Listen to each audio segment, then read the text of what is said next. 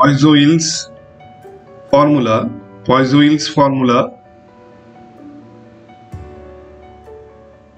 in connection with the rate of flow of liquid through a horizontal tube. In the diagram, we have a narrow horizontal tube, and this is the axis of the tube. This is the axis of the tube.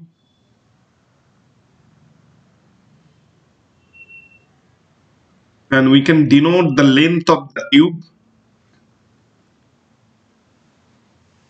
L is the length of the tube. Here, L is the length of the tube. And the tube is XY having two ends X and Y. P1 and P2 are the pressure of liquid at the end X and Y. P is the pressure difference which acts from the end X to Y. That means P is the pressure difference which acts towards right, where P equal P1 minus P2. As P1 is greater than P2, means pressure of the liquid at the end X is greater than the pressure of the liquid at the end Y. That's why liquid will flow through the pipe towards right with a rate V by T. V by T, capital V by T, is the rate of flow of liquid, and liquid flows into the pipe with a rate V by T with a velocity small v, and flows away from the tube or pipe with the same rate, that is capital V by T, with the same velocity small v. So here we are denoting the flow of liquid. Liquid flows through this horizontal tube or pipe towards right, that means from the end X to Y.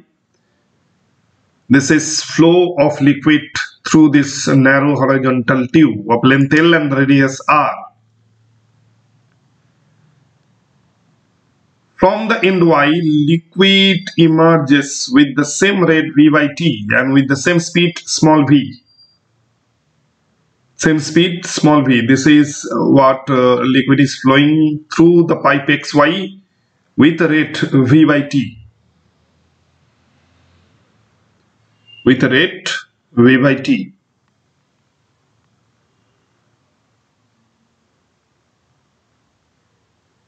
XY is the pipe of length L, and under the pressure difference P, liquid flows towards right from the end X to Y. We can denote the radius of the pipe. Here R is the radius of the pipe through which liquid is flowing from the end X to Y under the pressure difference, and eta is the coefficient of viscosity of liquid which is flowing through the pipe or tube XY.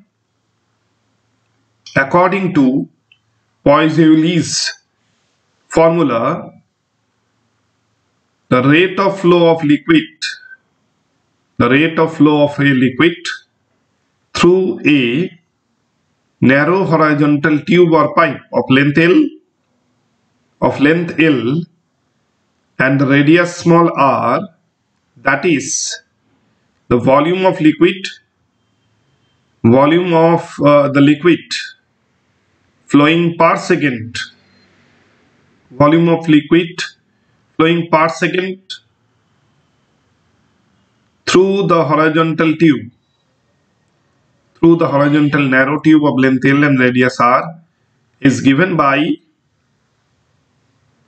V by T, equal pi p r to the power 4 divided by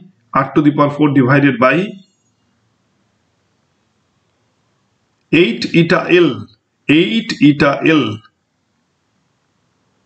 that is V by T is equal to pi p r to the power 4 divided by 8 eta L. This is the rate of flow of liquid through the horizontal tube of length L and radius r under the pressure difference P equal P1 minus P2. Rate of flow of liquid through a horizontal tube. Rate of flow of liquid through the horizontal tube. This is the Poiseuille's formula.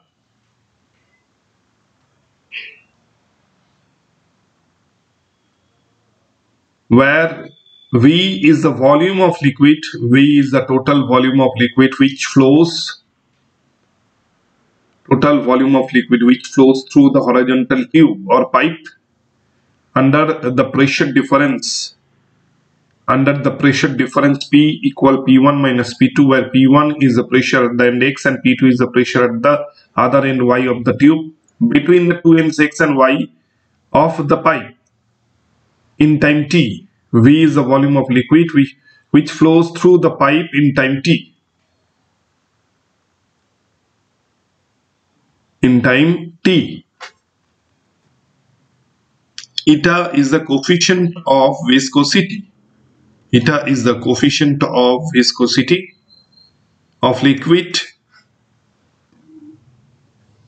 Eta is the coefficient of viscosity of the liquid which is flowing through the tube. And now we can draw the diagram again. This is the horizontal tube of length L.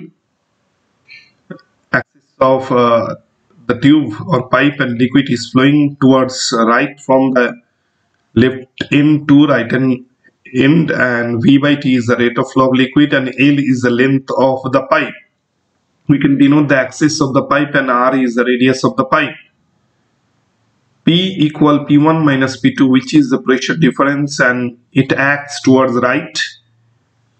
P1 is the pressure at the end X and P2 is the pressure at the other end Y. In this case, as P1 is greater than P2, liquid is flowing from the end X to Y. That means liquid flows towards right through the tube or pipe. This is the direction of liquid flow. So according to Poiseuille's formula, and eta is the coefficient of viscosity of the liquid, and according to Poiseuille's formula, rate of flow of liquid, that is V by T, equal pi p r to the power 4 divided by 8 eta L. V by T equal pi p r to the power 4 divided by 8 eta L. P1 and P2 are the pressure of liquid at the end X and Y of the tube, and P1 is greater than P2. Now we can denote the pressure difference P equal P1 minus P2, as P1 is greater than P2. And as P1 is greater than P2, liquid flows with rate V by T through the tube XY towards right. V by T is the rate of flow of liquid. And liquid flows towards right and flows away from the tube with the same rate V by T. Additional information, that is, we can write down the formula again. V by T is equal pi p r to the power 4 divided by 8 eta L. That is the rate of flow of liquid through the horizontal tube. V by T equal pi p r to the power 4 8 eta L divided by 8 eta L, which is the rate of flow of liquid through the horizontal tube. Also, V by T can be written as A dot V, where A is the area of cross section. V by T equal A dot V small v, where this is also another formula of rate of flow of liquid. Another formula of rate of flow of liquid, where A equal pi r square, which is the area of cross section of the horizontal tube. Area of cross section of the horizontal tube or pipe. Small v is the velocity with which liquid flows into the tube and flows away from the tube. V is the velocity or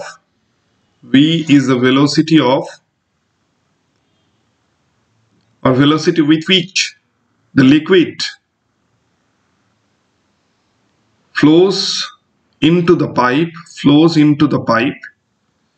or into the tube, or flows away from the tube, or emerges out from the tube or pipe.